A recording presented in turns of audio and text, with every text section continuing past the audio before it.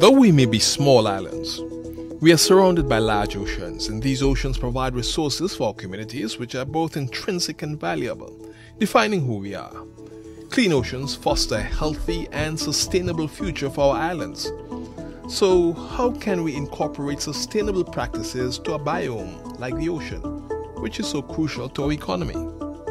My name is Angelique, and this is Islands on Alert, a podcast where we discuss how climate change has already affected our islands, what's in store for us if the Earth continues to warm, and how we can help to reduce the devastating impacts.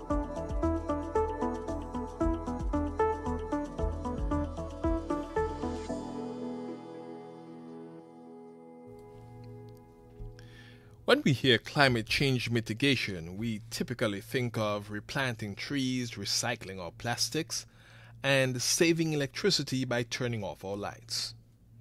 We focus on our land, what we walk and build on. Our oceans are left out of the conversation. We also forget about the potential that oceans have for carbon capturing and minimizing the effects of global warming. The World Bank refers to this potential as the blue economy. The blue economy recognizes the value of our oceans, seeking to both harness their capacity for food, carbon capturing, while also keeping them clean and healthy. Small islanders have a more nuanced idea of what the blue economy means. So today, to explain this perspective, we have Angelique Pouponneau. Angelique is a Seychelles environmentalist and climate lawyer. She helped to start the SIDS Youth AIM Hubs, which is recognized as the NGO responsible for the plastic bags ban in the Seychelles. More recently, she has trained as a climate change negotiator under the AOSIS fellowship program. She currently is the CEO for SeyCCAT, which invests in ocean stakeholders to generate new learning, bold action, and sustainable blue prosperity in the Seychelles. Well, hello there, Angelique. Thank you so much for being with us for our latest edition of our podcast. Hi, nice to be here. Thank you very much. No problem whatsoever. But first and foremost, and I ask each of our guests this, a little bit about your home, the Seychelles. Yes, indeed. So I am calling in from the Seychelles. It's an archipelagic state of 115 islands scattered around the Western Indian Ocean. So if we try to map it out, we're talking all the way from the northern coast of Somalia, dotted with islands across the ocean, all the way to the southern border of Mozambique. And we have an ocean space of 1.35 million kilometers square of exclusive economic zone, dependent on tourism and fisheries for our main economic pillars, and a small population, I think very similar to Antigua, of about 95,000. Great, beautiful, and hopefully I get to visit the Seychelles someday. But how did you first get involved with climate change, especially as it relates to ocean conservation? Yeah. So I grew up in the Seychelles, and had, I think, a pretty typical island upbringing, picnics here and there. I think something that was not typical of Seychelles children.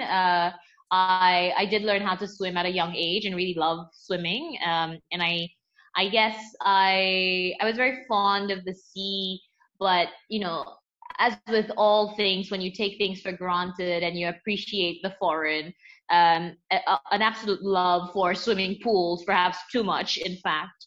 Mm-hmm. And I love the island. But I have to say I took a lot for granted.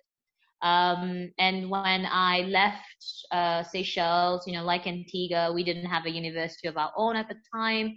And I left to pursue my legal studies in the UK. I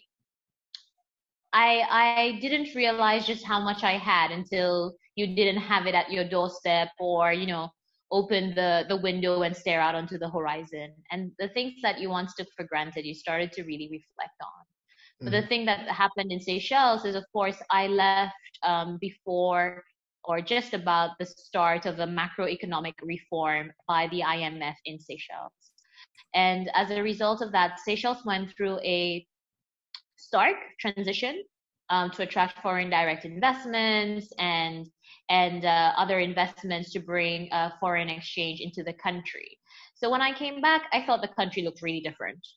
The muddy footpath that I was accustomed to was now a boardwalk to a five-star hotel. And that really inspired me to think about the importance of sustainable development. And of course, you cannot divorce sustainable development from issues of climate change. And that's when I decided to start the NGO, but also, you know how it is. People don't take you too seriously when you're doing advocacy. They want you to, you know, if she's trained in a particular area, then people see legitimacy and so on. So I then went on after 3 years of practicing as a lawyer in Seychelles to specialize in environmental law. And that's where my journey begins as a specialist in climate issues of climate justice, marine conservation, but also very much the nexus between the two, right? How does ocean and climate interplay? Now, there's often this pronounced separation between the terrestrial land and oceans. And in another interview, I can recall Janine Felsen, she calls small islanders the custodians of the ocean. Now, why are land dwellers so interconnected with the ocean? Yeah, I think we can't survive without the ocean, right? So we have to take care of it. I personally don't think that is something that is unique to islanders. The world will not survive without the ocean. But because of our proximity, our cultural connection, and other forms of connections with the ocean, inevitably islanders become its custodian. And we are in a convenient, accessible place to be able to tell the world about the state and health of the ocean. And that, of course, is very much linked to proximity and the connection that we have with it. If you think about your coastal communities, they are out on the sea every day, if not every other day. And if there's something wrong with the ocean, they would be the ones to tell you. And I think obviously that voice should carry beyond just your local community, but to the international sphere and international policy making space, which is really where, you know, that climate, ocean, international policy making comes in. Important question here, Angelique. How serious of an issue is climate change? And have you seen the effects of climate change in the Seychelles? Have I seen it? Every day? Every day. It manifests in different ways. And I can give, you know, concrete examples and things we also foresee will happen. Concrete examples are, of course, how every morning you wake up and the tarmac road, or that was once a tarmac road, is now has a huge speed bump of sand across it. You know, it's signs, it's signs of the ocean coming to claim the land. And there are other, and for us as a small island developing state, as you know, we're so dependent on tourism, where many of our tourism establishments have all been put along the coastline, right? People want to be able to sit in their rooms in the hotels and look out to the sea. So what we find as well is the ocean is in the swimming pools of these hotels, right? They're coming in. And I think the other one that people don't really think about, and you know, there's so many examples, the coral reefs dissolving, but the one that many people don't realize is how it affects fisheries. And when it comes to fisheries, for Seychelles, as the host of the biggest tuna canning factory in the Indian Ocean, we are aware that pelagic fish like tuna are sensitive to the temperature of the sea. So they like cooler temperatures, and that's where they like to live. And now with warming oceans, what we find is the tuna are migrating to cooler latitudes. So an economic activity that has sustained an economy for so many years is really at threat. And for Seychelles to also be thinking about how are we building our resilience to these threats, and how do we use things like the blue economy to do that? Okay, now that just brings us right to the topic of this episode, the blue economy. How do you define it? What exactly is the blue economy? Mhm. Yeah, I mean, the blue economy dates back some time. In fact, I've been trying to trace its origins, but it's definitely before Rio plus 20 in 2012. Right. Um, and my definition of the blue economy is one where we are sustainably using our marine resources whilst maintaining the health of the ecosystems and ensuring social equity in the process of doing so. So that would be my definition of the blue economy. It's based on three pillars: generating economic prosperity, social equity, as well as ocean health. Now, when you think of the ocean, it is extremely vast. So, how can what value do we put to it?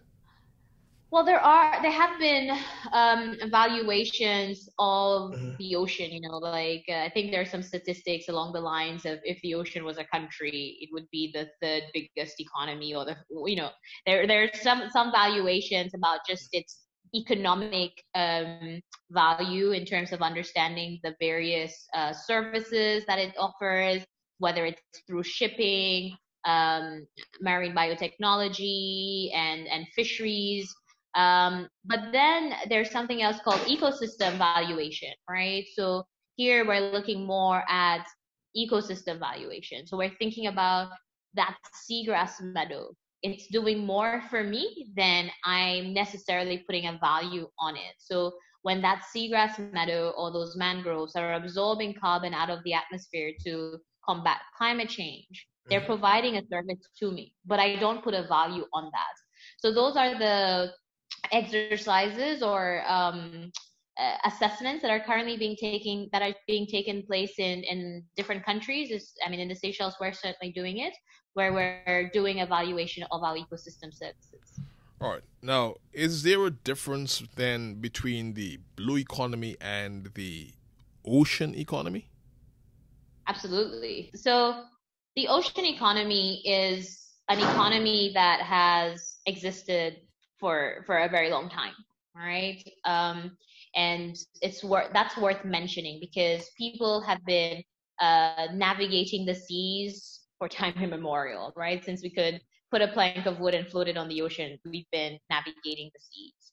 And economic exploitation of the ocean has been one that has been present, but it has been done in a way that has not necessarily taken into consideration ocean health, and it certainly hasn't taken into consideration social equity.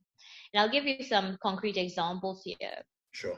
And a funny one, I suppose, where it's bad luck to have a woman on board the vessel. The whole idea that women had to be excluded from careers that involved going out on a boat is already one example where social equity was not being factored in, and how such an activity could generate prosperity in a more inclusive way.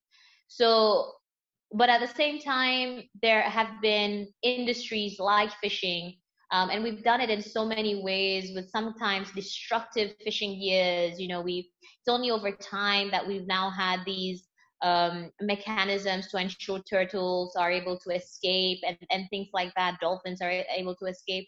But that's, for me, the ocean economy is something that has existed, but what was missing was the sustainability, right? What was missing was the other pillars. So when we talk about the blue economy, and I know some people actually say the sustainable blue economy, and I always say, well, sustainable and blue mean the same thing. the sustainable economy means that yes, we are still pursuing some of the activities like fishing, um, but we're doing it in a informed and sustainable way. So we're making sure that we're having the stock assessments, we're knowing the health of our ocean before we go and extract, and we're getting the necessary data that we need in order to move sustainably. And most importantly, or equally importantly, I should say, women are part of it.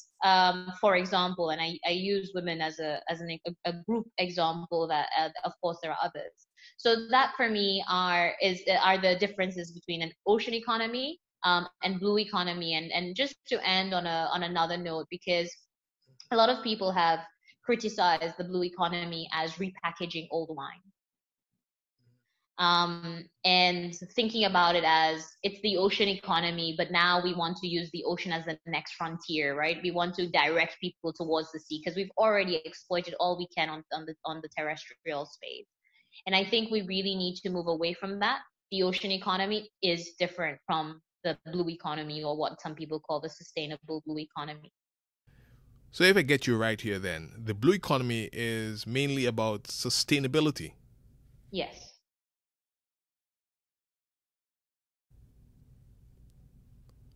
Okay, well, you have managed to define it very beautifully there. But I'd want to push it a bit further. And if you can narrow down the definition of what the blue economy means for islanders. The blue economy for islanders and its people, I mean islands and its people, it's an economic pathway for development. Okay. Right. So that's, for me, that's the way we should see it. It's that pathway to generate prosperity, but not only for this generation, but for future generations. So you're actually making an effort to manage your resources as sustainable as you possibly can in an informed way. And that provides resilience, because of course it means that your resources are going to last you longer, but it also provides you an opportunity for a low carbon growth. And what that means is perhaps an activity may fall under the ocean economy, but because of its greenhouse gas emissions, which of course threatens our very existence, it doesn't fall under the sustainable blue economy. Now, there's obviously a focus on economic prosperity with the blue economy. Can you tell us a little bit about what a debt for nature swap means? I've heard this term pretty often over the last few months, debt for nature. And how is it applied to the climate relief initiative? Sure.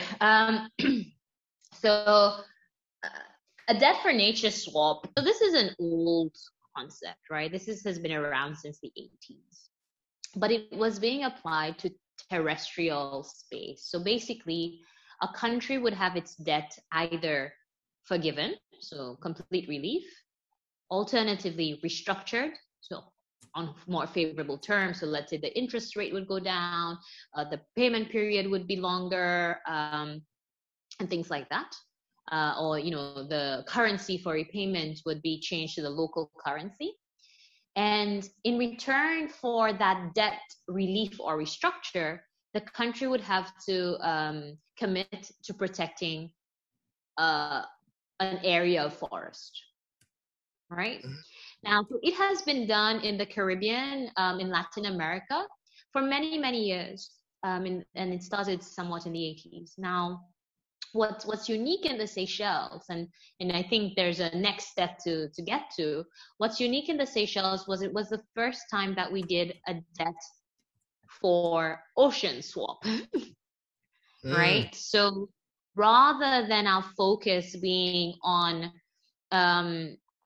terrestrial, and of course we're a small island, we don't have that much terrestrial space anyway.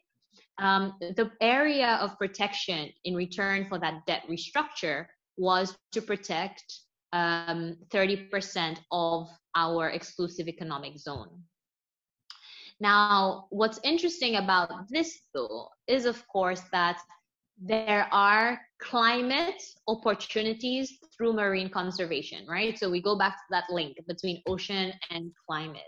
So what was part of the debt swap was also looking at the representation of things we are protecting in the ocean. So we couldn't just like carve out 30% and say, there you go, that's protected. We actually had to look at the science and look at the best available information to us, and one of which included making sure that we were protecting what I refer to as blue carbon ecosystems. So we're protecting mangroves, we're protecting seagrass, which means through these protections, we're also combating climate change. So often what we hear is that Seychelles also had what can be termed a debt for climate swap, right? Because there were climatic objectives or climate change related objectives part of our swap. But in terms of how it's working in Seychelles, yes, we've got the debt restructure. And I go back to my pillars of blue economy. We've got the debt restructure. We've got the 30% marine protected areas that was gazetted in March of 2020. And then finally, with the funds that have been made available through that debt restructure, we are now funding projects to support local communities to also be involved in marine protection and sustainable management, as well as sustainable fisheries. So there you've got that social equity component of getting people through grants that SeyCCAT, the organization I lead, provides to support people to be part of that transition. Well, Angelique, thank you so much for clearing all of that up and bringing some clarity on these important matters. It's been an absolute joy speaking with you. Thank you so much for sharing. I really appreciate it. Thank you very much for having me.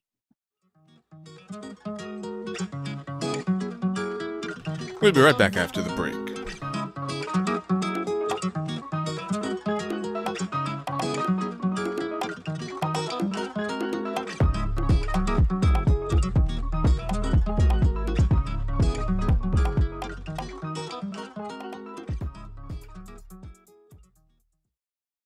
As Angelique mentioned, fisheries are crucial to the blue economy, and small-scale fishermen are the experts behind the operation.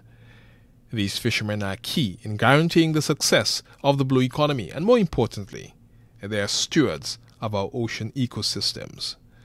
As a small islander, fishing is woven into the fabric of our everyday lives. It is a major contributor to the overall food security of small island states and the development of our local economies. Now, to speak about his career and sustainable fishing in Antigua and Barbuda, we have a very special guest, Mitchell Lay. Mitchell works with the Caribbean network of fisherfolk organizations, where he advocates for small-scale fisheries. Mitchell, how are you doing? Always good hearing from someone from beautiful and sunny Antigua. Thank you, Andy. Good morning to you and to all of our listening audience and guests. Now let's get down to brass tacks. How and when did you get involved with fishing? Is it from an early age, and have you been involved ever since? So we can't speak about age because we associated with the ocean from the time we were born. I mean, so that is something difficult to say. But my father was involved in fishing in terms of owning a boat, although he didn't actually fish commercially, but he owned a boat. And we would also fish sport fishing from the shore as well, from the time I was a youth. So from that perspective, so for lifelong. In terms of commercially fishing for a living, so I got involved probably close to the 1990s, the late 1980s. Wonderful. And you've been involved ever since? I have been involved ever since. So you live close to the coastline in Antigua then? So Antigua is pretty small. So wherever you live, you're close to the coastline. But I was expecting that answer, I was expecting that answer. but we can walk to the beach. It probably will take half an hour or a little more. So if you say that's close, yes. So therefore, fishing means a lot to you. What is a day like in the life of a typical fisherman like yourself? Okay, so if you speak about a typical fishing day, then we speak about pre-preparation the day before, yes, leaving home before the sun is up. And for me personally, I get back after the sun goes down. So that's a typical fishing day for me. Not for everyone, but because of the way I fish, that's a typical fishing day. I've got a pretty good idea that, I mean, in terms of the different types of fishing, I know there are several ways. Like line fishing, who stay close to the coastline, others who go further out. What exactly is your method, Mitchell?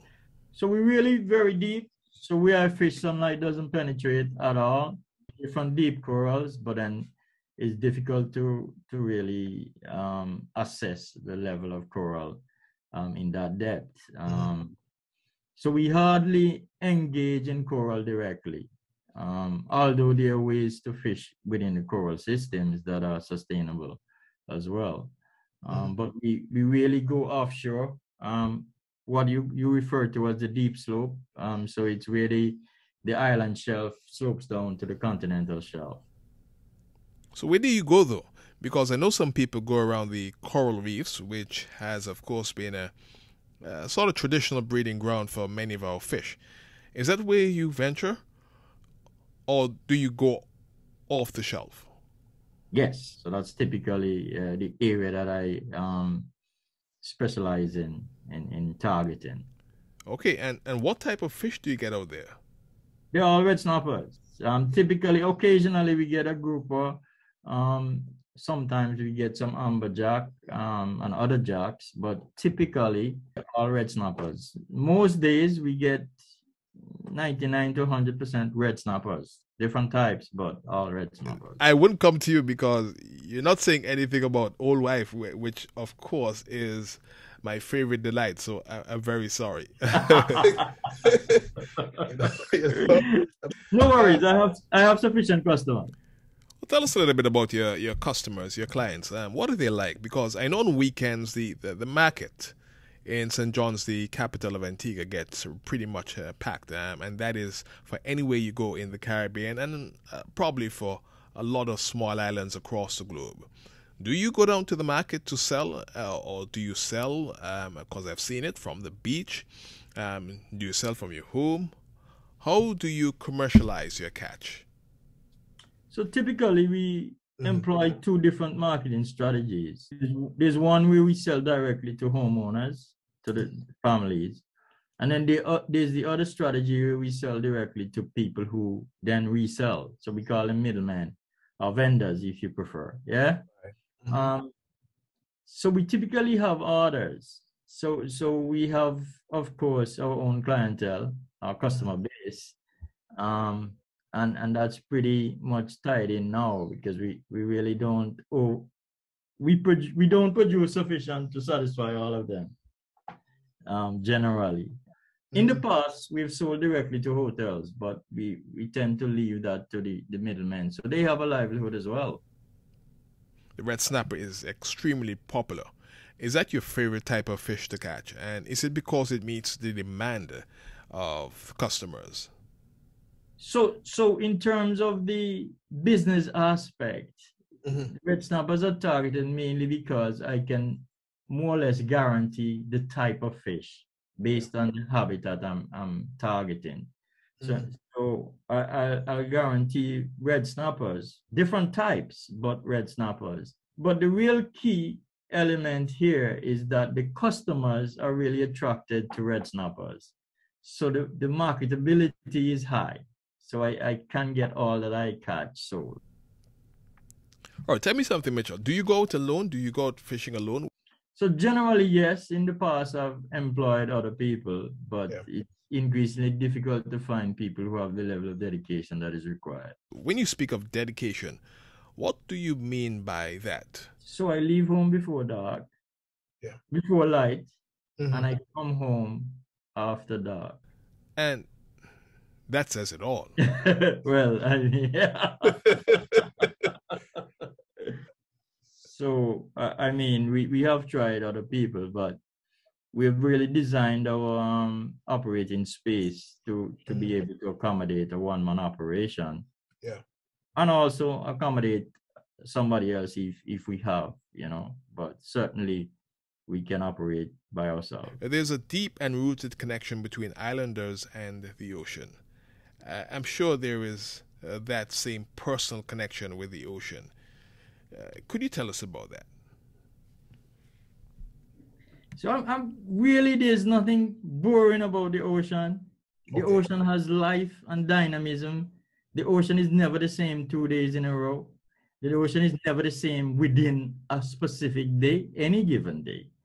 So the ocean is extremely dynamic. So there's nothing at all boring, whether I'm by myself or whether there's someone with me. So the ocean is an exciting place to be in.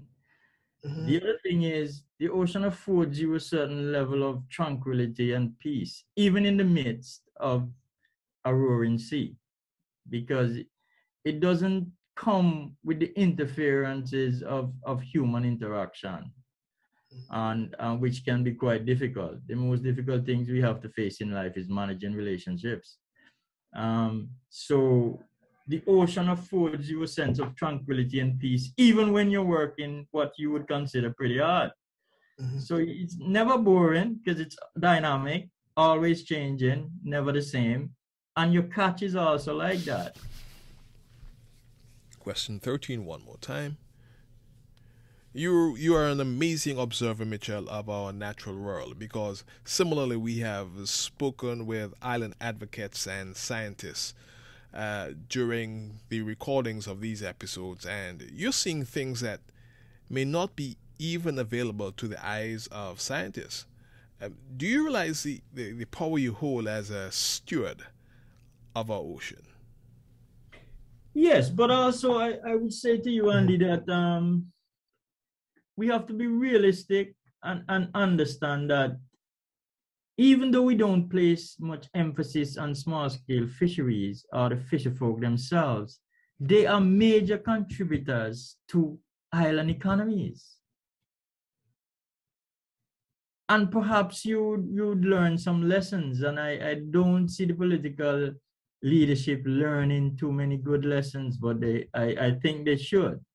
And one of the lessons is local food production is not only of a better quality, but it guarantees some economic activity and some food sovereignty. Thank you, Mitchell, for sparing some time to speak with us. And here's wishing for an amazing catch the next time you venture out. You're welcome, Andy. Take care.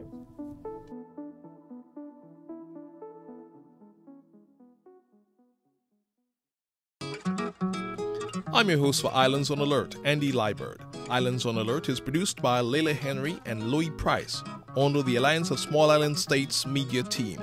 Special thanks to Tashwa James and Bianca Bedu for additional scripting. Join us next time.